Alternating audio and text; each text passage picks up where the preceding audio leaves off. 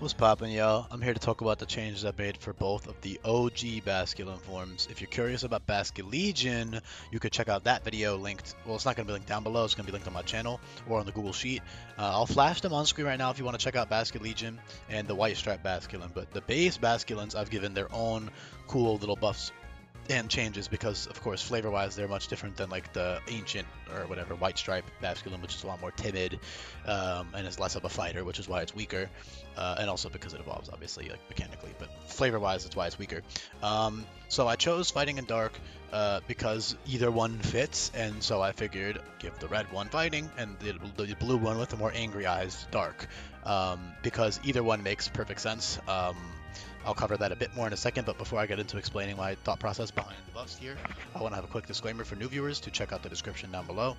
I've got a really important bullet point list that'll explain the basics of the ROM hack and the way it's balanced. So make sure you give that a read, please, if you haven't already.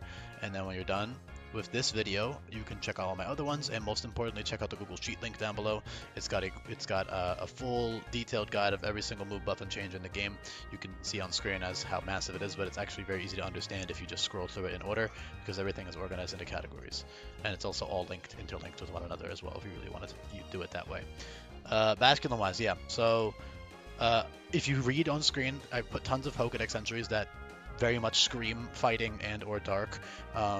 It's so vicious it's called the Thug of the River. It's very violent. It's always fighting. They'll start fighting instantly. They're very hostile. It's vicious. It's aggressive. Everything else disappears when it appears except for fucking Corphish and Crawdon, which are dark types. That's how violent Basculin are. So I think these guys both make sense to be either fighting or dark, and so I figured, you know, sometimes I like to make forms different from one another. In this case, it's like, yeah, fuck it, make one of them fighting, one of them dark. They're both very good offensive dual typings. They also give them extra resistances, which helps because they're not very bulky. I mean, they're not frail either. 70, 70, 70 is very average, like middling, whatever, average bulk. With investment if you need it, because a lot of the time you'll be slapping it. Honestly, this guy, he's a bit straight. He's a bit one note. He can't do too much utility. He can do some, especially earlier on. If you get it early on, you can do some like Battle Cry, Rehydrate shenanigans, I guess. Obviously, they have like Parting Shot. They've got Acid of Reflux, you know, stuff like that, which Parting Shot is a unique move in this game. Only Pokemon that actually makes sense to get it now. And these guys, given the whole Thug of the River thing they got going on, I think makes sense to learn Parting Shot. Most Dark types, I would say, do. Not all. Like, for example, I did give it to Greninja, but I think most Dark types make sense for it. Via TM, at least. So yeah, again, water or dark, both are great offensive dual combos. I wouldn't worry about which one's like better or worse or whatever. They're like, it's not that deep, you know. Whatever one you get is the one you get. There's no way to pick necessarily, but yeah. I mean, you can't even pick with the White Stripe, right? The White Stripe is one that evolves if you like Basculegion more, which I'm sure most of you do. Most people don't give a fuck about Basculin. Me personally, I think he's cool as fuck. I mean, he's a bit boring, but I don't know. I think he has a lot of charm to him, you know. Like, they're just fucking angry ass, like, bass or bass. It said bass. Bass fish, you know. I don't know. I think it's cool. I like them. I think they're based on some other types of fish too, but mostly bass, if I remember. Yeah, so adaptability, good old reliable, great dual stab options. They have tons of high base power stab moves as well, and also tons of coverage options. They have mud moves like Mud Shower and Mud Bomber. They have Temper Flare, which are like all high base power coverage options. You've got, you know, Sludge Bombs and Headbutt, First Impression, Lunge, also, and of course, all of the dark type form gets fighting coverage, and the fighting type form gets dark type coverage as well. They have Head Smash, Jaw Lock, you know, Ice Fang, all sorts of good coverage. But mostly you're going to be using adaptability or instinct. That final slot, Mold Breaker, is just for niche, like, situations where you want to bypass a sturdy or a focus a sturdy or a multi-scale, or maybe like some other immunity ability like Water Absorb, but those are pretty niche on the AI because the AI doesn't know how to abuse immunity abilities like the player does. So most of the time it's just to bypass sturdy or multi-scale. That's like the main application of Mold Breaker, because you're not always going to need a boost, right? Because you already have respectable 107, 90 offenses on paper. They only become incredibly powerful when you add on the adaptability and instinct boost. Instinct, again, it's got this whole like violent, constantly fighting, aggressive nature. I think instinct makes sense for like an animalistic, aggressive Pokemon like that. And it's really cool because they are a mixed attacker, right? So you can switch between your moves constantly in this game, switch between your abilities. So Instinct is actually stronger than Adaptability in terms of raw damage, and also Instinct boosts coverage moves, while Adaptability does not. So Instinct has a lot of advantages to Adaptability. The one thing Adaptability has over Instinct is that number one, it boosts like both stats technically, in the sense that you can use like Hydro Cannon and then switch to Hydro Assault. Technically, stuff like that with adaptability works, because Hydro Cannon is special water type Draco Meteor, and Hydro Assault is the physical counterpart to that. So you could switch between those two hypothetically, but the main thing is that Instinct only gives you the boost in the lower stat of what you're switching in on.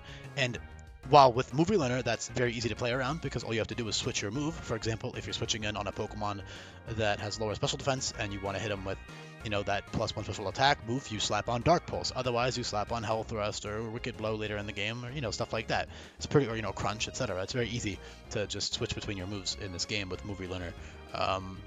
However, there might be some situations where you need a specific boost and you physically cannot get it because you don't have control over what, like, you have to play around the AI's stats. So you know what Pokemon you're going to switch, you know, you plan around what Pokemon you switch into. So Instinct rewards prep, while if you're not prepping or you're not playing the game as intended, you're just kind of fucking running through shit, adaptability is much easier to use. But when you're playing as intended, which is planning out the fight, planning out the turns you're supposed to switch in, Instinct is better because it gives you objectively more damage. You're getting a 2.25 times boost as opposed to a 2 times boost from adaptability. So you get a lot of extra damage, and you also boost your coverage moves. So Instinct is definitely better in that regard, but there are definitely some hypothetical scenarios where either you need to use your both physical and special attacking stats in one turn, or not in one turn, but without switching out and back in. I guess hypothetically that could happen. Or the main application, I would say, is if you need to, for example, kill something with a +1 attack, but that Pokemon you're switching in on does not give you a attack boost, then you would run adaptability. For example, you want to kill something with Wave Crash, and whatever you want to kill with Wave Crash, for some reason you don't want to click Hydro Cannon, I don't know why, or Torrential Pulse or whatever, right, like your special counterpart. Hypothetically speaking, you can't click it for whatever reason, I don't know, maybe like they have Permafrost or Fur Coat or some weird shit, right? Then you just switch abilities, and yeah, I'm getting really ranty here. I don't think it matters that much. You guys get the point, is that Instinct is stronger, adaptability is easier to use, and is less restrictive, but Instinct is much better overall, and is their main ability, I would say. And then Mold Breaker is just good for, you know, occasional cheesing of annoying things that the AI can do, like Focus Sash, like, sorry, not Focus Sash, like Sturdy, like Multiscale, which isn't going to come up in every fight, so that's why it's, you know, one of your 3 options. Honestly, to be honest with you guys, I wanted to give them Intimidate, but because it makes a lot of sense, but there's already Paldean Tauros and what's the water dark I have for Intimidate slotted? I think it's Gator for Alligator, I'm pretty sure. So yeah, they all take up Intimidate already, so I can't give these guys Intimidate in good faith. Mold Brick is good anyway, so it's fine. I thought of a lot of other abilities like Swift Swim, for example, but then you have, you know, Poliwrath and what the fuck is the Water Dark with Swift Swim? I know there's one. Can't think of it right now, but let me check. I'm just curious. Point being, though, there's not that many ability slot options because there's already a good amount of Water Darks and Water fighting types in this game. Let me check. Hold on. Oh, looking at the Water Dark Swift Swim. I'm just curious. I know I have one. Huh, I don't. Okay. Well, I guess I didn't want to give it Swift Swim because of well, Swift Swim would be kind of ass anyway. It's not useless, but it's like, it's not useless. It's not useless. It would be fine. I guess I didn't want to give it Swift Swim because then the Red Stripe one gets cheesed out of Swift Swim, and I don't want to take away Swift Swim from Poliwrath. So, because that's like his thing, right? So I don't want to remove it, even though honestly, it makes much more sense on these two. But it is what it is. Covers-wise, I already covered pretty much all the important ones. There's some other small things like Bounce is 90 power. That's solid. Coverage too. Outside of all the ones I said at the beginning of the video, Iron Head is there for some niche situations, but yeah, the main ones are like Poison, Ground, Fire, stuff like that. And of course the Rock and the Dark and the Fighting. So yeah, shout out to you if you made it to the end, guys. Again, high base power stat boost, solid, I mean, good stats all around, like they're strong and fast. A lot of the time you're just going to be slapping on a Choice Scarf, to be real. It's very like straightforward, kind of a one note gameplay wise. It's cool and it's fun. Not the most entertaining, I mean, unless you really just like raw damage offense, whatever. But me personally, I prefer my guys to be a bit more like versatile, but it is what it is. You know, they're not always going to be like that, especially a Pokemon like this. Doesn't really make much sense to have much else going on. It's just a strong offensive guy. Just click buttons, slap on a Choice Scarf most of the time, get some kills, go from there. So yeah, I mean, again, you can still always cook like a counter Endeavor. Like there's options of always. But overall, that's mostly what they're doing is Scarf shenanigans or occasional other utility options. So yeah, leave a comment down below if you made it to the end, y'all. I appreciate it if you did, and I'll be back for more coming up. Peace.